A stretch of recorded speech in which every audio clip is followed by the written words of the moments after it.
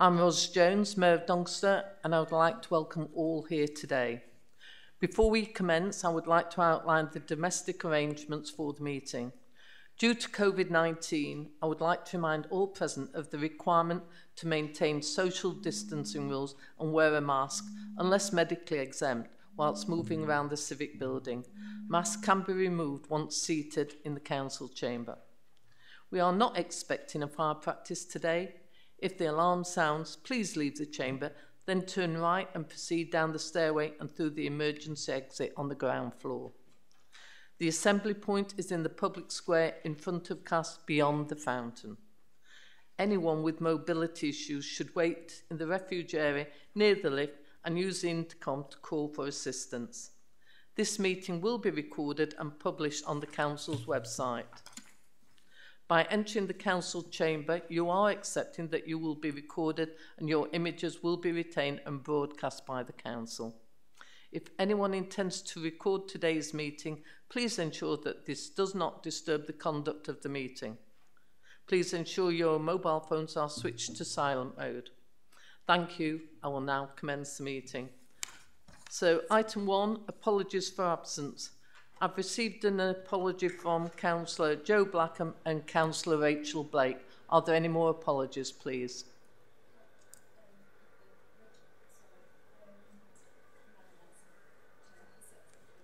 Thank you.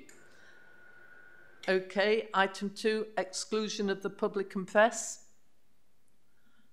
Appendix B with regard to agenda item 9, acceptance of Sheffield City Region Brownfield Housing Fund grant for Council House Building Phase 1 and 2 is not for publication as it contains exempt information by virtue of paragraph 3 of Part 1, Schedule 12A of the Local Government Act as amended.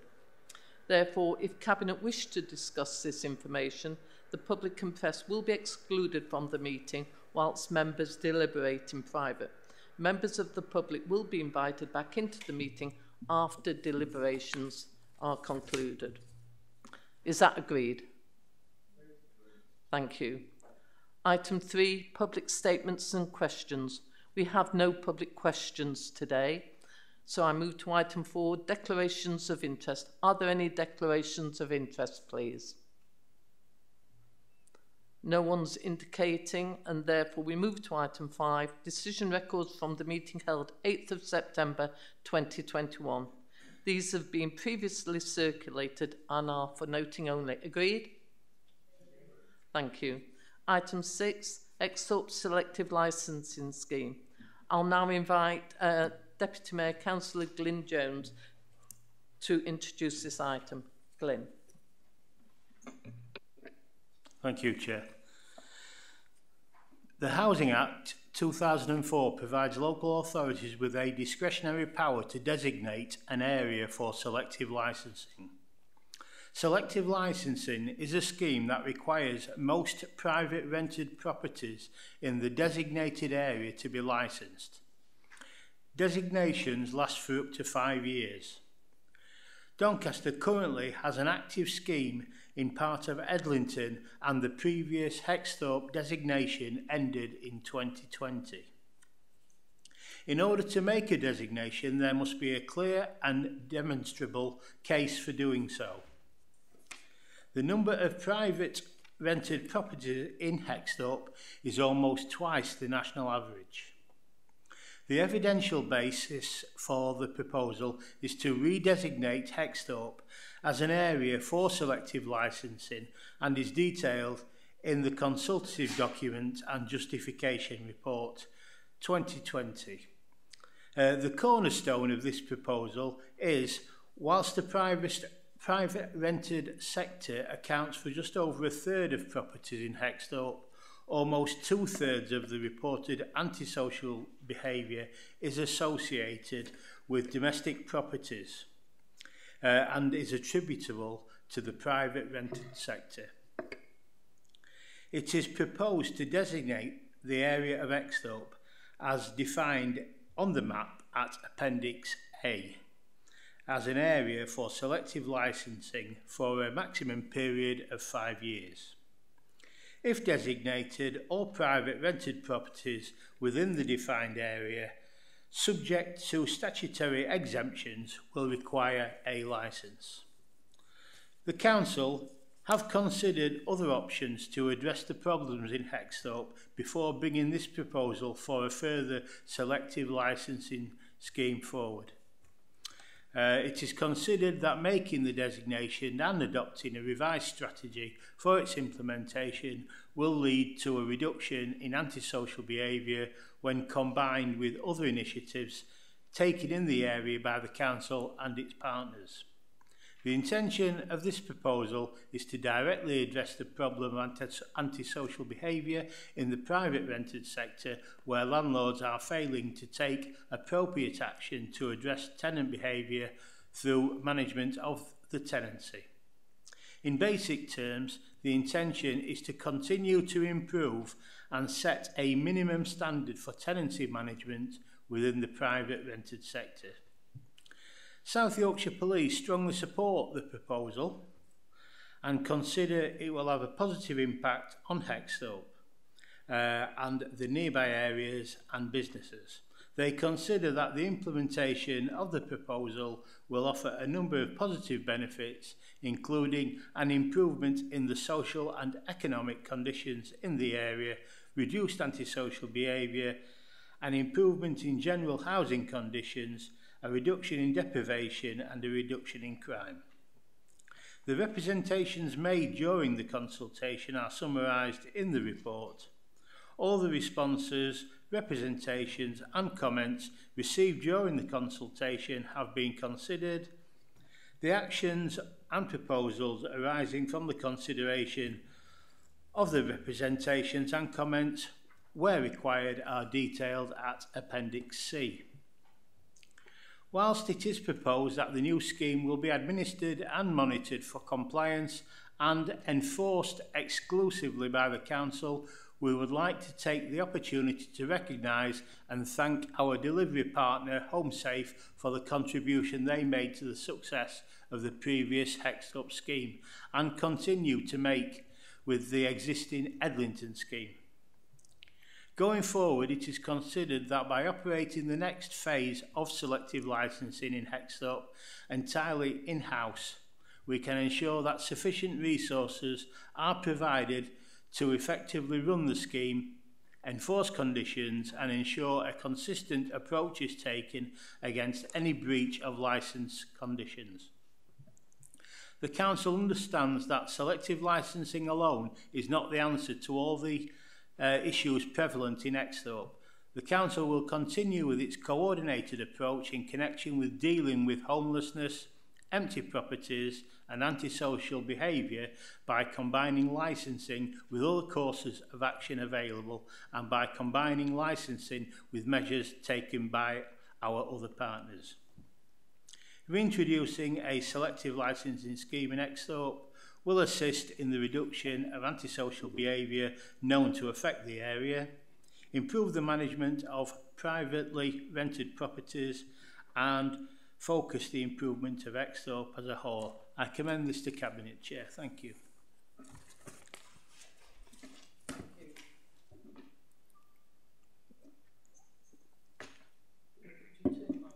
Sorry. Colleagues, any questions, statements? Nigel. Thank you, Chair. Just really, it's more of a comment more than anything else. Obviously, I fully support the continuation of this initiative for the people in obviously the community of Hexthorpe. But I also think it's worth noting around the consultation that's taken place, because it does appear to be quite widespread, thorough, and this has been done over a sustained period of time, which is really pleasing. So fully support it, and I'm particularly impressed with the consultation and how that's gone. Thank you, Chair. Thank you. Any other comments, please? I think if you look at the reasons for the recommendations and the options that's been put before us today, you'll see that there is clear evidence that certain types of antisocial behaviour in Hexthorpe are significant and persistent, with the majority of it being directly associated with the private rented sector. and it is considered that making a designation will, when combined with other measures taken in the area by the council and its partners, lead to a reduction in the identified problem. And therefore we've got the options before us today. The recommendations are there, which is option 2. Colleagues, are people happy to accept the recommendation of option 2, which is to make it a designated area?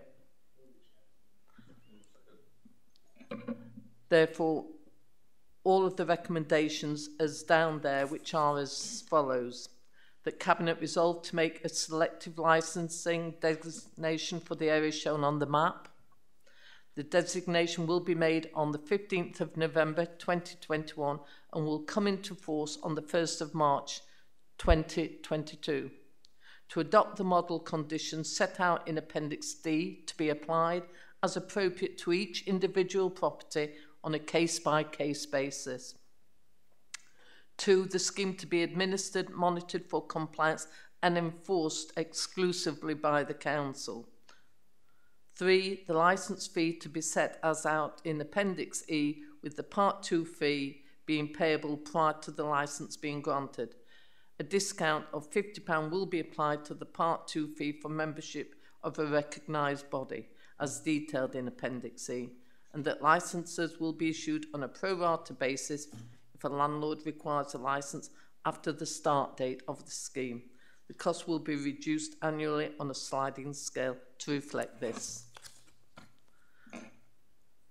Is this moved? And seconded. Recommendations are therefore agreed. We therefore move to item 7, the Gypsy and Traveller Sites Investment Strategy. I'll now invite Councillor Glyn Jones to introduce this item. Thank you, Chair. Cabinet is asked today to approve the planned investment programme for the 3 Gypsy and Traveller sites owned by Doncaster Council and operated by St Ledger Homes. This strategy seeks to ensure that as a council we meet our statutory obligations to provide an appropriate number of Gypsy and Traveller pitches, and that pitches are well maintained and include appropriate amenities. According to government guidance, such amenities need to include a hot and cold water supply, electricity supply, separate toilet and hand basins, a shower/bathroom and a kitchen and dining area.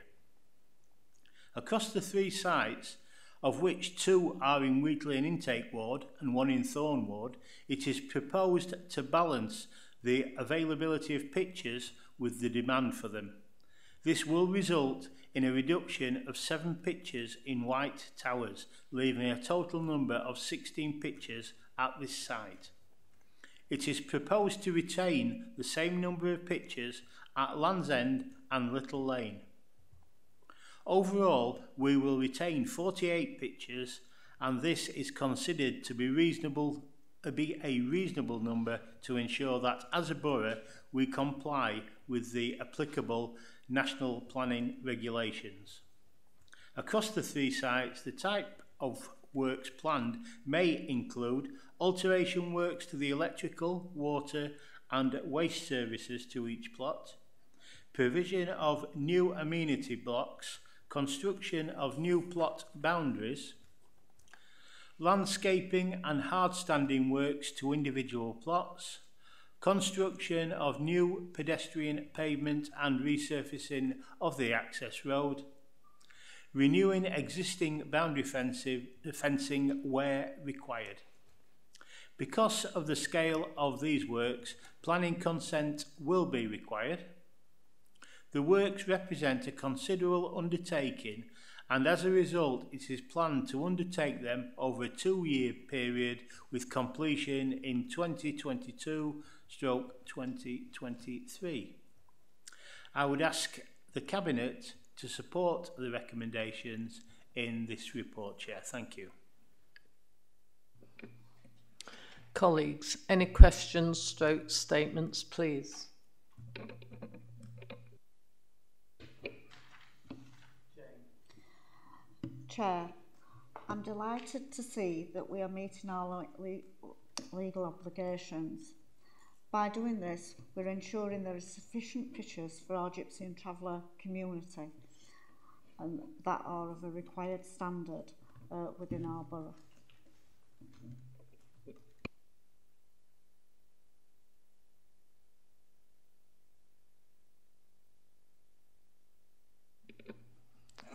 We all know that we have to meet our standards out there for our gypsy and traveller community. These proposals are being brought forward today to ensure that the standards are complied with. And therefore, if no one else has got anything to say, can I ask members to look at the recommendations that's there? And that are that Cabinet agree a 2-year investment strategy is put in place to carry out the improvement works across the 3 gypsy and traveller sites, starting with White Towers and following on with Little Lane and Land's End site. And also to simply ensure that the standards are brought up to appropriate standards, and this means that the estate roads, of course, will be brought up to appropriate standards and will actually reflect the estate roads that they're actually buffeting onto. Is that moved? Is it seconded? The recommendation is agreed. Item 8, I will now invite Councillor Ball to introduce this, which is a public health research programme, Born and Bred. Thank you, Nigel.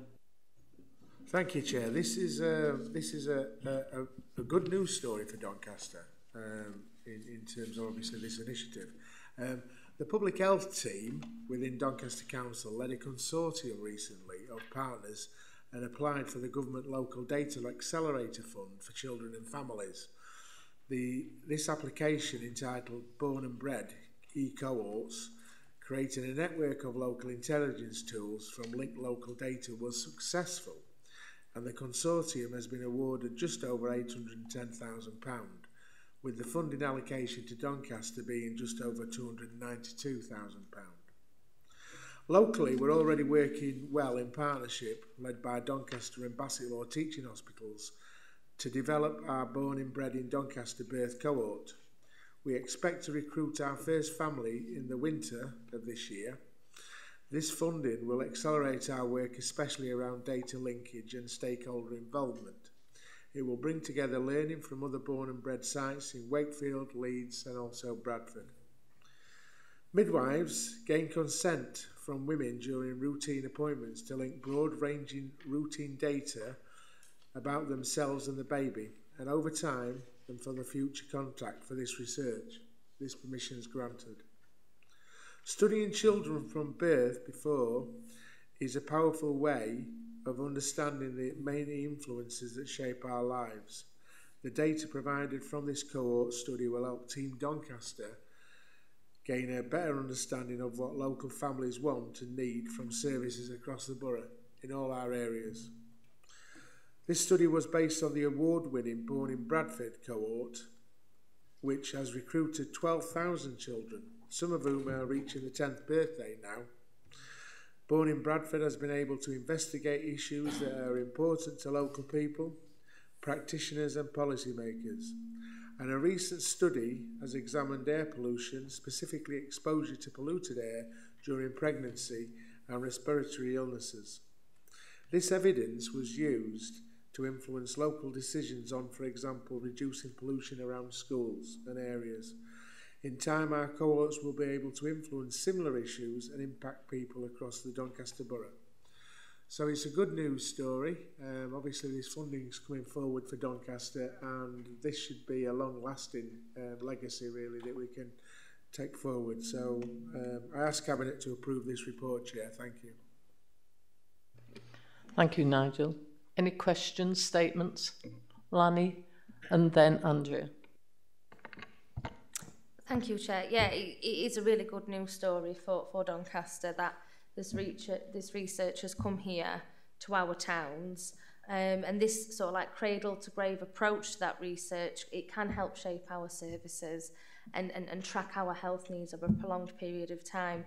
And I think just at this moment in time, post-COVID, it's very beneficial that we have got a strong focus on tackling them health inequalities and promoting inclusion across the borough as well. Thank you. Andrea? Yes, I echo colleagues in acknowledging what a great piece of work this is, how good it is to see research being conducted in Doncaster, so thank you for that. It's also good, of course, that this research is founded on listening to the voice of lived experience, which is so important. Can I just ask you though, you highlight in what you've said to us about this being inclusive, every pregnant lady is invited to participate, but what if certain groups underrepresented in the sample? Thanks, Councillor Robinson. So with all research programmes, obviously entering into programme is entirely voluntary. So the two general approaches we take, one is to make sure that all information about a research programme is available and is communicated as effectively as possible to make sure there aren't any barriers in that. And to help us do that, we're piloting the National Institute of Health Services research race equality framework, and we're one of the few councils in the country to start doing that. So that's about making sure everyone gets as much access.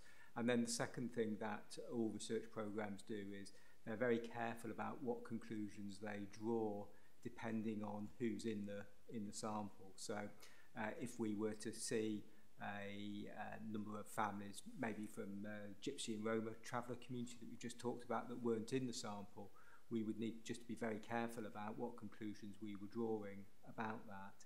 And if we were so minded, we want to look at other ways of encouraging those people to be part of the survey or to get their views to help us shape services going forward. So it's good to have the research, but it shouldn't be seen as a panacea. We should always be asking ourselves, is the widest range of people in Doncaster engaging with the survey and the research, and if not, why not, and what might we do about it? But hopefully that helps give you some assurance about the approach. No one else is indicating, and I am delighted to see that it is focusing on health inequalities and inclusion throughout the borough, and should actually help us over a period of time to reduce these. So thank you for that. So if we look, the recommendation is Cabinet agreed to accept the grant and that Doncaster Council act as the accountable body to administer the full award of £810,360.